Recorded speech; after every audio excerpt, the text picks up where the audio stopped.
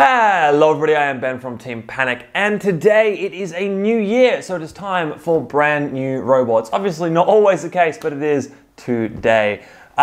So last year we retired our big spinner, This Is a Party, the Antweight, mostly because the arena just wasn't set up for it. The new arena at ARC is really a control bot focused arena. So we're going to build for the arena we have, but I can't give up doing damage to people, so I want to do damage and also be a control bot, which means saw blades. And you've probably seen the title of this video and the thumbnail, so it's no surprise to you that I'm not going the overhead chop style saw blade and instead going dual huggy saw blades, or at least I hope to. I'm not really sure if we're even going to be able to make weight with this, because to do all of this we need to have 2 drive motors, and then we need to have 2 brushless motors, and we need to have 2 saws, and we need to have ESCs to control all of that. Then we need to have a servo motor that was going to articulate the 2 saws around, and then we have to have a chassis and arms and wheels, and it's a lot to fit into 150 grams. So let's get started on this video, I think, by getting out all of the electronics we need and just weighing them and seeing if we can get away with even attempting this thing. And here we go. That is all of the components. There is a lot of these. So let's dump all this stuff on the scale and see how we go. I've also included the battery. I'm not sure if I even listed that in my little list, but of course that needs to be there, and it's actually quite a heavy little component. I do have a smaller battery than this one, which we could use if we get close to that weight, but I want to see how we go first. So, ooh, 80 grams basically with all of this electronics on here. Oh, that does not leave a lot of weight for anything else. Oh man, okay. That's going to be interesting, because that doesn't leave a lot. It leaves, very little for a chassis and for servo arms and things that we're going to need. Also, it doesn't have the saw blades on yet, so we do have a choice at the moment of saw blades. We have saw blades that are like this type of size, which are actually pretty big. This is what the thing has been designed for. Like the CAD I've done up is designed so that the tips of these massive saw blades don't touch.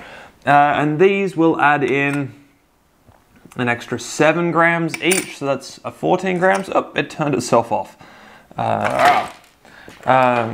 So yeah, these will add in an extra kind of 7 grams each, but I'm not sure I'm going to go with these. Even though they are the biggest ones I have and they are quite menacing, I actually think I might go for something like this, which is a touch smaller but has larger teeth gaps, so it's going to hit a little bit harder. But I mean, we're obviously trying not to hit all that hard. We're trying to grab and tear here.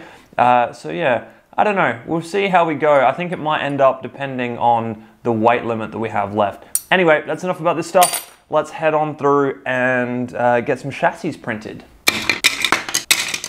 Okay, so here's the chassis, and just like all of the attempts that I make to make a brand new weapon system, it is just a box.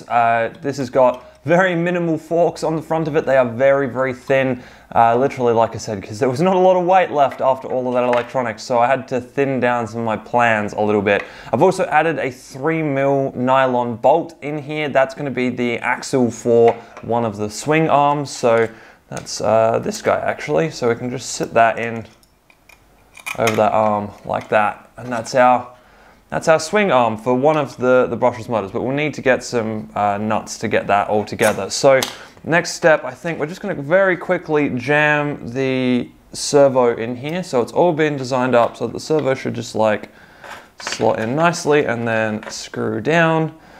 And once we have this guy in place, we should, oh, I'm going to grab some nuts for the other side. We should be able to do our first little quick test to see if this gear system is even going to work at this point, because yeah, I mean, this is the first time that I've done anything like this. It's the first time I've had to CAD gears for any project, so you never know, something could have gone very, very badly wrong with my CAD, which, you know, is a thing that happens. Cool. All right, so that's that, and then this guy in there. So the tolerances aren't quite right. but it does move. So one moves with the other, and that's a good start. All right, let's see where we are weight-wise on all of this, because once again, that is going to be the big issue of the day. So where are we at? Yeah, that's at 0. Let's get these guys in. Unceremoniously dump everything on top and put the big saw blades on top too. We're at 133. Ooh.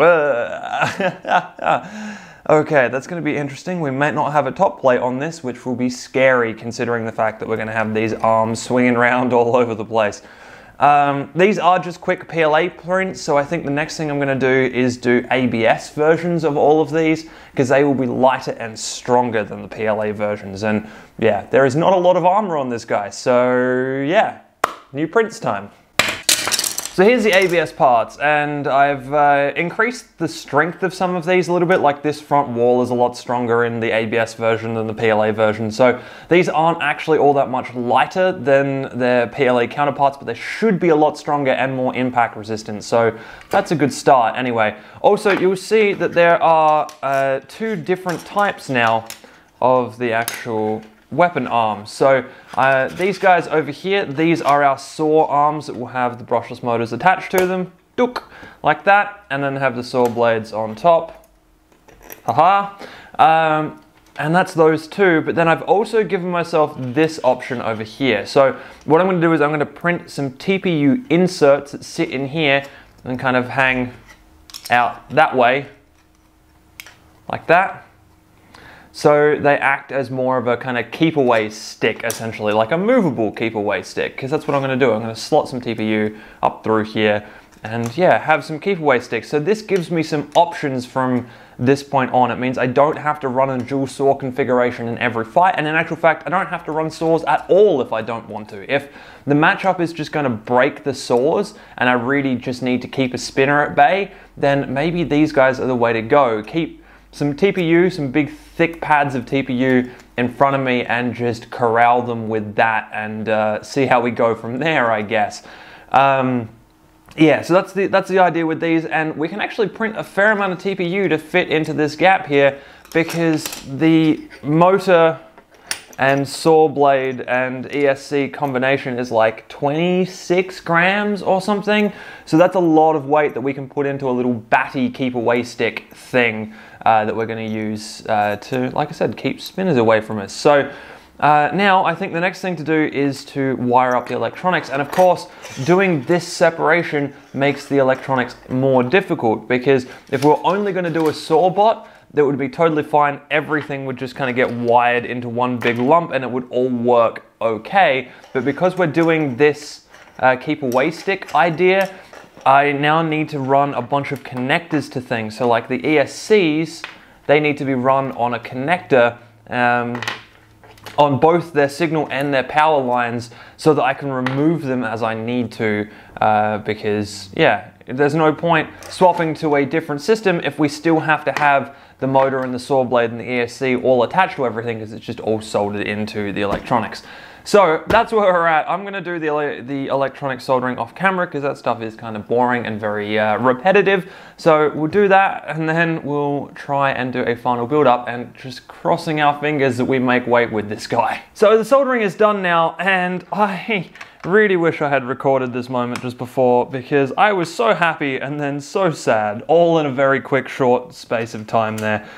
So basically what I did was I loaded up this scale with everything I thought I needed. So all of the electronics, all of the parts and everything, and we're at 142 grams. I was like, yes, I can run the system.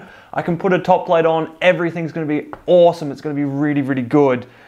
And then I realized I didn't have saw blades on there. So the big saw blades that I wanted to run, these shiny boys, just one of them puts us over the limit. It puts us up to 151 grams. So just one of these blades on here kills us completely. The little blade doesn't though, but we go up to a level that we're not going to be able to fit another blade on, I don't think. I also did print a TPU piece in that time. So this is our little TPU flexi arm piece. It's literally just push fit into the slot in the purple piece for now. It will be glued before competition. But by taking out an arm and taking out a motor and a saw blade and stuff and putting this in, we can make weight with this. So there is a way to make weight, but I really want to see if I can work out a way to make weight with 2 saw blades. We might just have to go for the smallest saw blades I've got and hope that we can still make weight somehow. We're in dire straits here, unfortunately. So I got all the electronics together. Like I said, I showed you the weight stuff. I've been having a hell of a morning trying to get the saw blades to attach to these motors. I thought it was going to be an easy job. It was not an easy job by any stretch of the imagination. I still haven't got it working. So I decided to do something easier, which was to plug all the electronics in and test failsafe on the new receiver, because I had to wire a brand new receiver. Was testing that, decided to test the limits of the servo in terms of how far the arms were going to swing, and I burnt the servo out. Yeah, and I have about half an hour or so before I need to pack up and go to ARC's January meet. So yeah, this robot is not fighting at the January meet. However, this video is coming out after the January meet, so maybe after the event is over, I'll come back to this robot and try and get it all to sit down and work. But yeah, unfortunately, I'm not getting this guy done for that meet, which is a real shame because that's where I wanted to fight this thing. But yeah, that's not happening. All right, I'm gonna have to, yeah, finish up Annie and get something else ready to fight, and then head over and fight, and then yeah, I'll see what I do about this thing, because yeah, apparently we also need a 5-volt regulator in here for this guy, and that means we are basically completely out of weight unless I can find a servo that is happy on those higher voltages, which I think there are some of those, so maybe that's what we'll do instead. But that will mean not finishing this guide this week because well, yeah, we can't do that, basically, so ouch. Anyway, like I said, I've got stuff to do, so I'll do that and we'll be back.